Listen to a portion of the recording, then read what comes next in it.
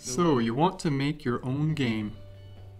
Whether you're in Tynker or Scratch, when you're ready to go solo, you'll need to know these steps. What should it look like at the start? Where should everything be? How should sprites or actors behave? The concepts are the same in both platforms, so get to know the terms, but the logic remains the same. How does the first actor or sprite behave? Does it start with a start block? Or is it controlled by the player? Does it need to communicate with other sprites or actors to work properly?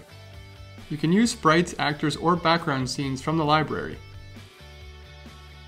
You can use this menu to check out either backgrounds or sprites in Scratch, or you can import them from the media library in Tynker.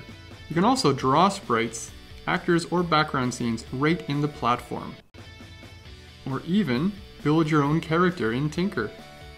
You can also create one in another program and upload it. You upload them like this. This is my personal favorite. Get creative. Check out tutorials on vector graphics in Keynote at the end of this video.